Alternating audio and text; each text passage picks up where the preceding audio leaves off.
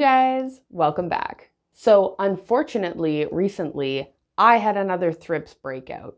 Now, this sucks for me, but it was really helpful for actually being able to film the process of beneficial bugs doing what they do best, eating all the thrips. So this should be a video with some pretty satisfying footage of thrips being eaten. So to anyone who's had some thrips, get ready, you'll love to watch this. Sometimes if I need a little pick-me-up, I'll just like refer back to this footage at this point now. It is just makes me sleep better at night. But this is also a really good opportunity to make a new video. I had previously made one on my experience with beneficial bugs, but I had only been using them for a while up at that point.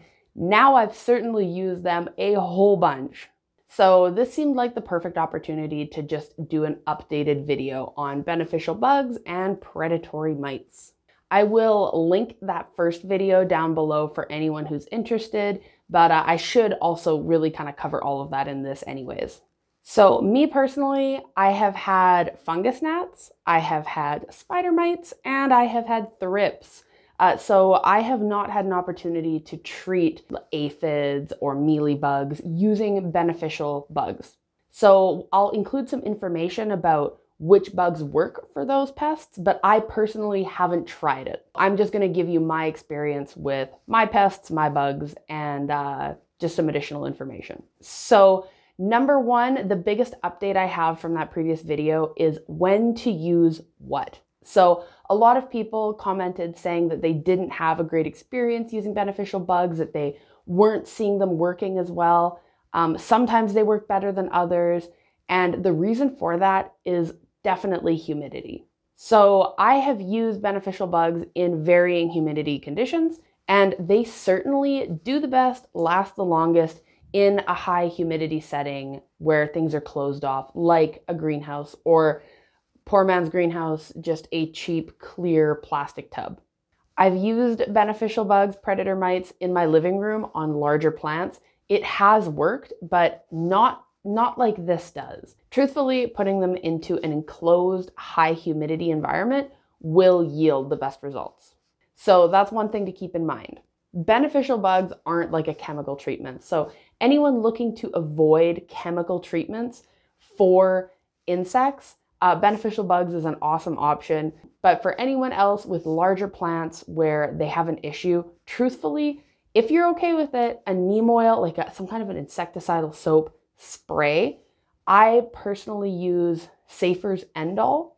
I have it linked in my Amazon shop below, but the Safer's End-All works great. It's just, you're gonna have to be pretty persistent. One spray isn't going to clear an infestation. You're going to want to spray probably once a week for at least a few weeks just to be safe. So really quick, if I'm using a spray to treat pests on, say, a larger plant, like my palms that insist on getting spidermitey, I'll throw it in the shower, spray it down with some water, blast it with the Safers, let it dry, put it back. A week later, I'll do the same thing. A week after that, same thing. And usually that works. Key with sprays is to be more of a pain in the ass than the bugs are. So just persistency is key.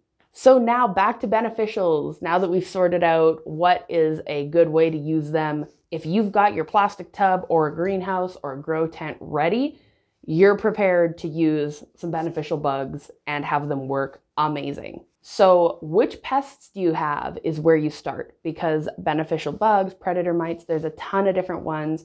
You're going to want to pick the one that actually eats the pest you have. So in my case, I had thrips recently. So a good beneficial bug for that is Orius insidious. That is pirate beetles, and I love pirate beetles. So that is number one. They are like an army. They are not messing around. So Orius insidious, and then I also really like the predator mites, cucumeris, and swirskii. They're really interchangeable in my opinion. They both work great, but the Orius insidious, in my opinion, is the best because it does attack all life stages. So larva, pupae, adult, all of it. I believe the mites only attack the middle ages. So you're definitely getting everything with Orius insidious or pirate beetles. So next pest is spider mites. I have treated spider mites in my grow tent using, and excuse me if I pronounce this wrong, but pytoseiulus persimilis. I will be writing all this down below in the description box as well for anyone who's interested. But they're like a little orange mite. They worked phenomenally. They cleared up this spider mite infestation that took off while we were traveling amazingly well. It's definitely messy when you're using predator mites because you're just sprinkling their bran or whatever all over the place, but worked incredibly well. And that one also attacks all life stages. Now, next, another pest that I said I'd treated was fungus gnats. So I have treated fungus gnats using nematodes. And a lot of greenhouses carry nematodes like in like a little satchel even where you put it on the soil, but you can definitely get them online. In store, you pop them in the soil, and they are basically just a beneficial insect that's going to go through and eat the larva, I believe. So you're still gonna have to treat the adults with like little stickies or something, but they work great too. If you're looking to treat fungus gnats, another great way is using mosquito dunks in water. I have that linked also in my Amazon shop, but that works phenomenally as well. Either treatment method works great. And honestly, since using kind of both for a few months, I have not had fungus gnats in like 2.5 years, you guys. Like every time I see those posts come up where it's like, if you don't have fungus gnats, you're lying. I don't have fungus gnats. It's the best. Those little bugs are just such a pain. So this worked amazing and just kept them away for years. Now, 2 more common pests I wanted to go over that I personally haven't treated, but I do have what the treatment beneficials would be. So number 1 is mealybugs, and lacewings are supposedly the best treatment for mealybugs. Same thing, they're quite a large beneficial insect. You won't really see a pirate beetle. They are really tiny, but I believe a lacewing is even bigger than a like ladybug or a lady beetle. So you're probably going to want to have them contained just so that they're not like venturing around your home, because if it can fly, it will. So would recommend containing those to a enclosed space. Again, plastic tub. If you don't want to invest in some kind of an expensive setup, no worries. A plastic clear tub next to a window works great. Or if you don't have it next to a window, a little grow light on top, perfect, you're set. And the final common pest that I wanted to go over is aphids. So you can also treat these with orius insidius or pirate beetles. So if you happen to have like a multiple bug infestation, perfect. The pirate beetles will clear you right up. And of course for aphids, ladybugs or lady beetles also work. I just personally find that ladybugs like seem to go everywhere but where they need to be in a home. Like whenever I've released them, they seem to be all over the windows and then they die there. But orius insidius really does flock right to the pest, and I don't find them all over my home. And they're also way tinier, so just personal preference, I do prefer pirate beetles. So now that we have figured out what we need bug-wise in order to treat our plants, I wanted to talk about how to actually release these bugs. So when you get them, number 1 most important thing, take a look at them. Like look at your bottle, look at the grains. You should be able to see some mites or some beetles. Like if you ordered pirate beetles, you will be able to see the beetles crawling around. So make sure that what you've got is alive. That's very important. I've certainly got orders that have not been alive. I won't name the company. It's not the one I'm going to recommend below. For Canadians, I'll be recommending a company below, but definitely check before you pop them in with your plants. Mites are super small. You can still see them, but you're really gonna have to like hold a magnifying glass or some cool glasses like this, also linked down in the bio, to really make sure that those are alive before you release them. And next part, release them as soon as you get them. Don't wait, because they do need to eat, drink, live. So keeping them in a bag, keeping them in a box for multiple days before releasing them is not a good idea. I either release them the second I get them or like the next morning. Like I'm releasing them as fast as I possibly can. Basically, the sooner you release them, the more will still be alive. The longer you wait, the more will die. And you paid for all of them, so you might as well use all of them.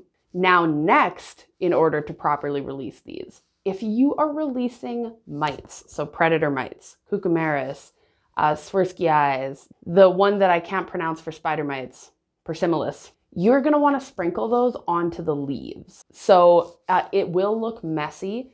Some of them actually come in hang tags. That's helpful. You just hang it near a leaf. But rather than just putting them around the plants, the best way to get those mites up on those leaves is to just start them there. So when I'm sprinkling the predator mites on, I'll put the brand stuff they come on all over the tops of the leaves. They can crawl, but they can't like fly up there or anything, so it's just helpful. Why not give them the upper hand, let them start eating right away?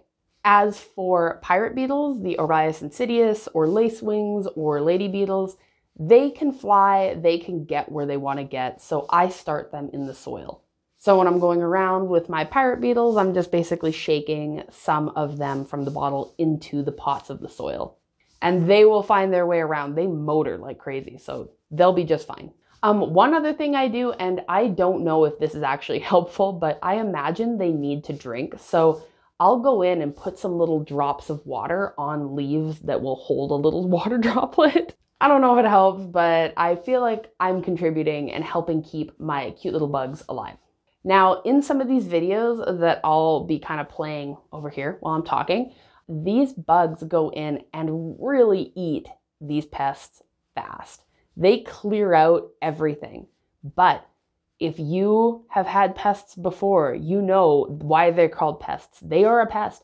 They come back. So if you bring in your beneficials and they clear everything out, but it's thrips, I promise you, in a few weeks, you will have another wave of thrips.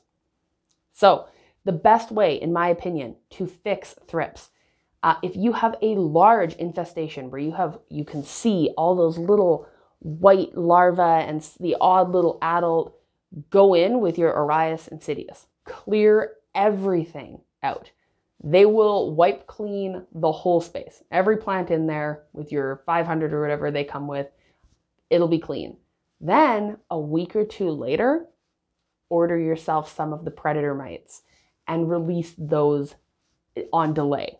Then everything that's starting to kind of rehatch, you're starting to see the odd little baby thrip around, those mites will clear you out again. Spider mites, I found that one and done seem to work for spider mites, but for anyone who's had something like thrips, you know, like months later, you won't have seen a thrip forever, and suddenly you'll have a new infestation. Like, where did they even come from?